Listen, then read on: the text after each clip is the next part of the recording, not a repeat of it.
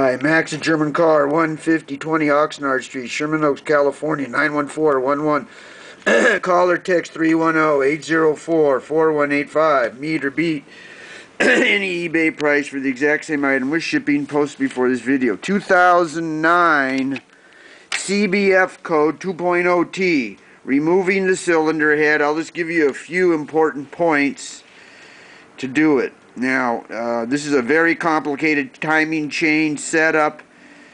First order is mark your timing chain, timing sprockets.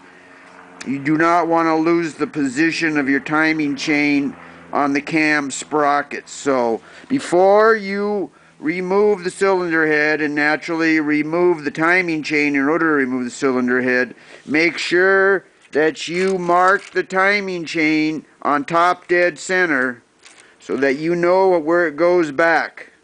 That's very important. Mark the timing chain in relation to the cam sprockets and other sprockets. You have to remove the crank sprocket. Mark that as well. There is a timing mark on there. Set it on top dead center. Remove the crank sprocket.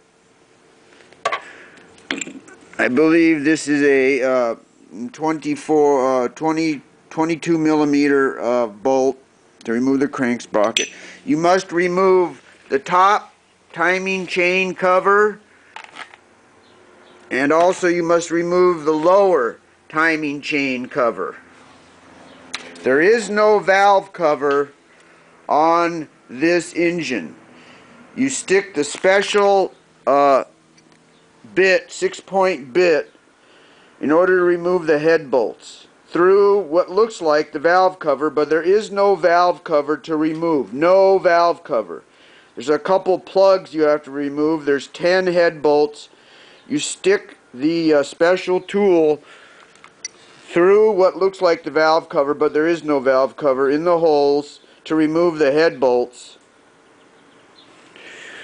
So no valve cover. Special 6-point bit to remove the head bolts.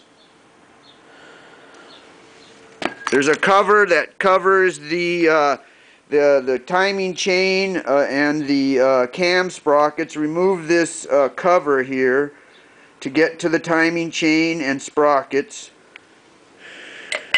And then in order to remove the timing chain, after you've marked it, and believe me, set it on top dead center and mark that timing chain properly so you don't lose its position. You know where top dead center is. You remove the timing chain tensioner right here, and the timing chain will get loose and you can remove it from the cam sprockets. This is what it looks like. But the most important thing in this job is mark your timing chain so you do not lose its position. This is a very complicated timing chain setup. There are 3 timing chains on this engine. The most important here is the one that goes to the cam.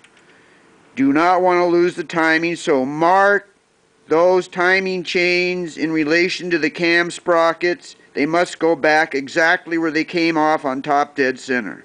It's Max, German car, 15020 Oxnard Street, Sherman Oaks, California, 91411. Call or text 310-804-4185. Thank you very much.